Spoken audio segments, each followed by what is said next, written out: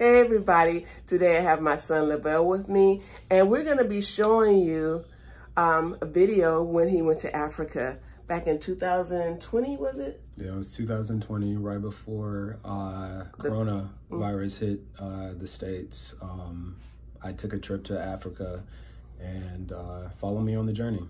All right, well, he's going to be narrating, so make sure you subscribe, like, and press that notification button. Thank you for watching.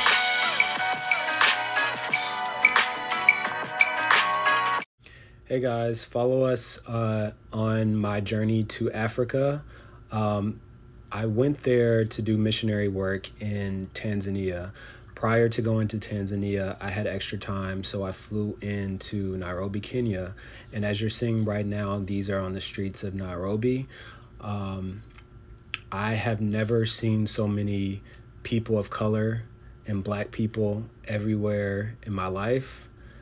There were people everywhere. It's, you know, the hustle and bustle of a really big city with not a lot of like street signs and regulations. So people kind of do drive and walk where they please, and you just kind of have to figure it out.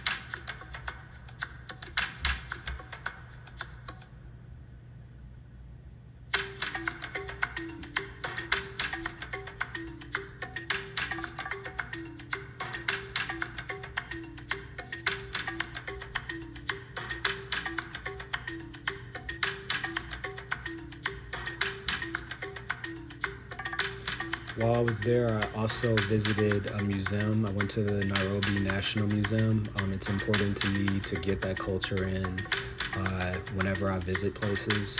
So here are a few images and sculptures and the architecture from the visit within the museum. Please enjoy these.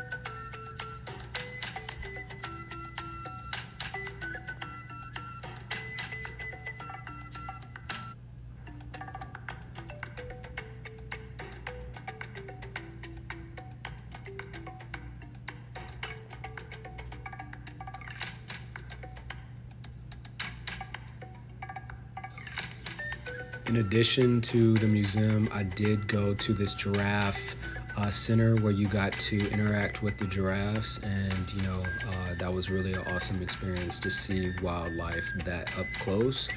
I also did half of a day mini safari in Nairobi, which was really cool, seeing the wildlife out there, and rhino? Some of the animals that are just in their natural habitat.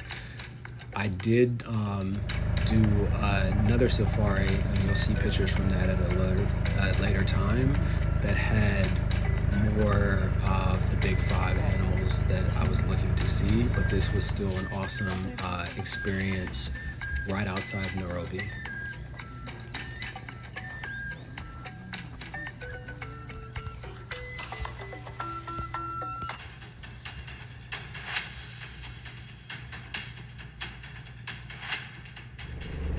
So after spending a few days in Nairobi, it was time for me to actually go to the destination of where I was going to do the work in, which was in Arusha, Tanzania. And there I was teaching school-age kids English, as you could see from the picture up there. I taught them a poem by Langston Hughes, which is one of my favorite. This is just a look in the classroom, and some of the dances that the kids did, they were all full life and had great attitudes, and it just really made me appreciate, take life, how we can sometimes take life for granted, and seeing kids who don't have a lot, just looking at the blessings that they do have and taking them in, it was really awesome. 5, 6, 7, 8, 9, 10. What is this? 1, 2, 3.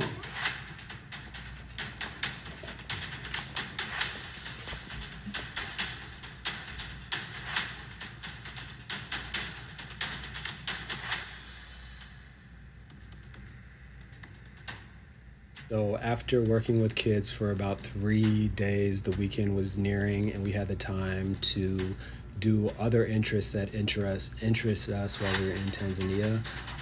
I went on a safari to the Ngorongoro crater. That was one of the places that you just saw. It was a magnificent view. While we were there, we also visited Serengeti. Serengeti being super popular for what is on National Geographic. And here's just some of the pictures from that. It was truly the circle of life. Everywhere you looked, there were animals and zebras everywhere.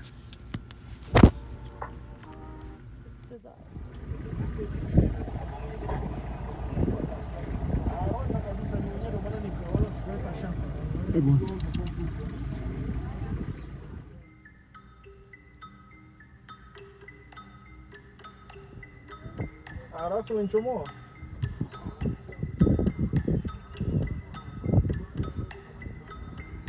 Baba, kuna sehemu kana kameloa hapo, wewe baba usiachie mafuta kabisa.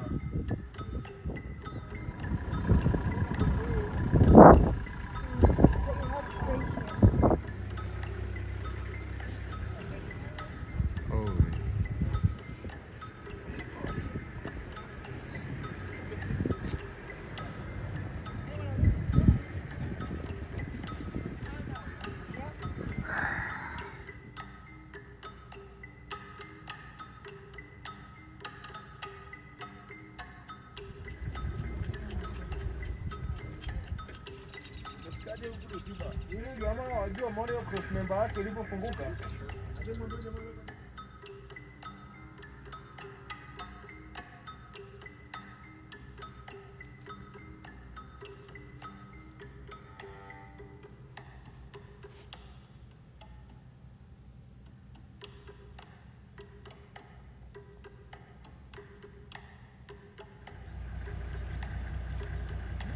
Look at the wildlife.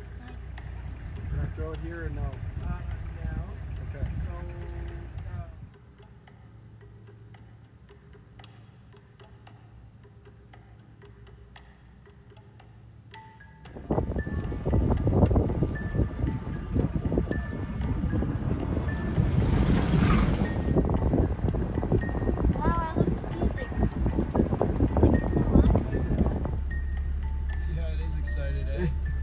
It's ready.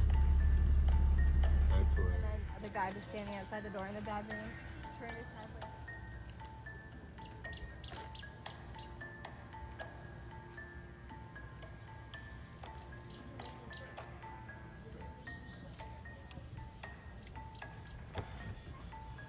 Oh my God, this is amazing.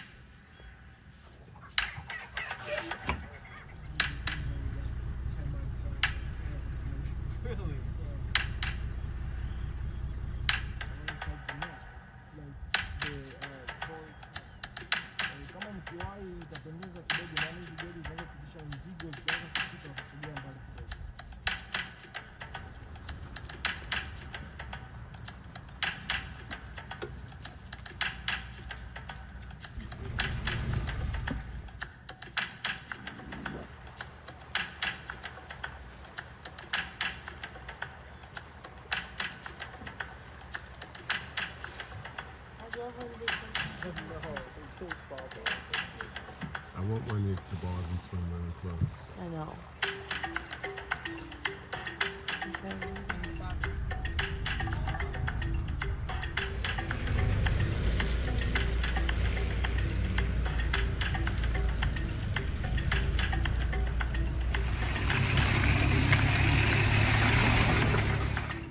This moment right here on the safari was such a special moment. Just seeing the king of the jungle, 4 male lions that you can observe. There's actually a 5th one right here, all walking in unison, was awesome.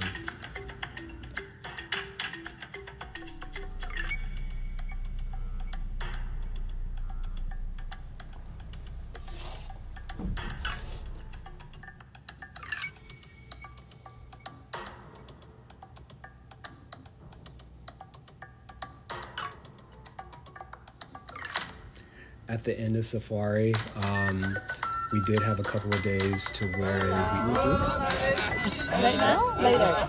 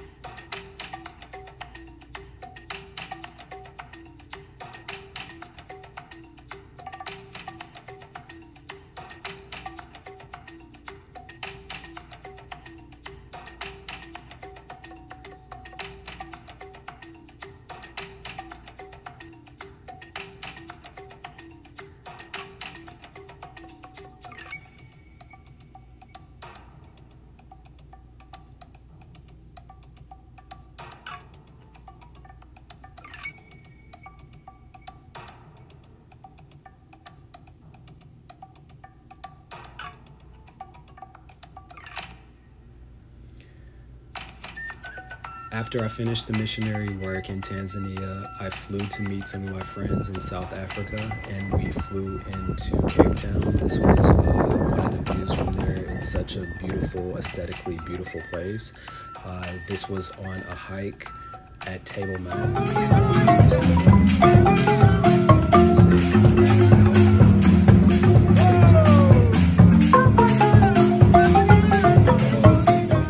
Country is important to me to visit Robben's Island. If you're familiar, this is where he was imprisoned for the majority of his life before his presidency, and I went to just see how that experience, you know, was for him and try to take in, you know, as much as I can.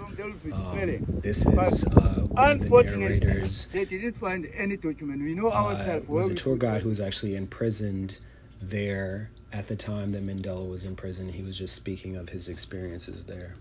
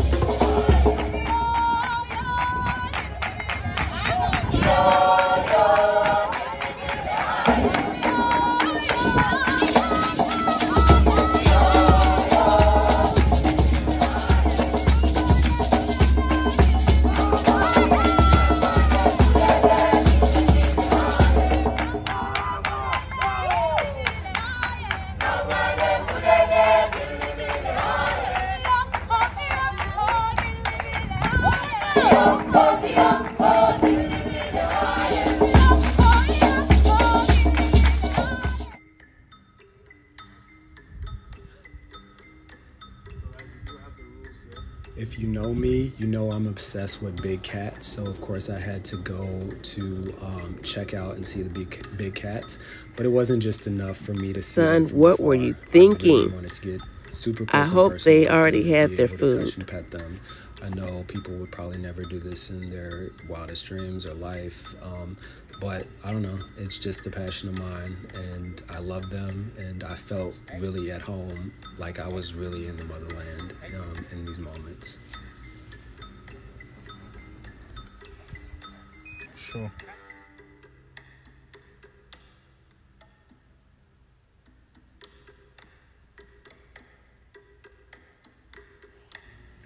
We also flew into Johannesburg, and we visited where Nelson Mandela was born.